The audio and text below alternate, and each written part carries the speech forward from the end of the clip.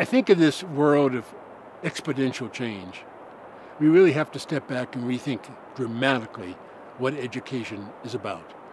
If you think about it, from my point of view, education can be looked at least three things we expect. There's knowledge, there's skills, and there's dispositions.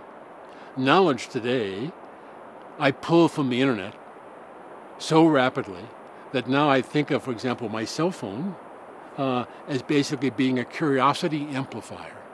Wherever I am, I suddenly encounter something I don't quite know about, and I can pull the information from the net at the moment of need, which means now I know why I'm pulling it, now I know how to use it, now I know if it doesn't work, why, and that generates more curiosity to pull more knowledge. Okay? So there's a new way to get knowledge today that we don't need to use a push technique in classrooms. We can use a pull technique in action-based learning. But there's something called skills. Skills you don't pull from the internet quite so easily. Skills you pick up with mentoring. And so now you look at where are the various forms of mentoring. Now you can get certain types of mentoring in terms of studio-based learning in schools. You also get mentoring in the broader ecosystem all around us. So you think about how do you kind of find the right network of mentors in order to help develop those skills. But perhaps the most important thing is dispositions.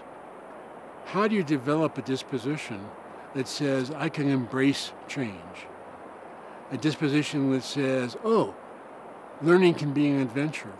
Oh, if I don't know something, let's immediately look it up, and so on. I feel comfortable with not knowing. I feel comfortable with the adventure of seeing change as an opportunity to say, oh, there's something new. It's like playing the right kinds of video games. I expect new things, new challenges, new quests to happen all the time. Now, dispositions can't be taught, but dispositions get cultivated.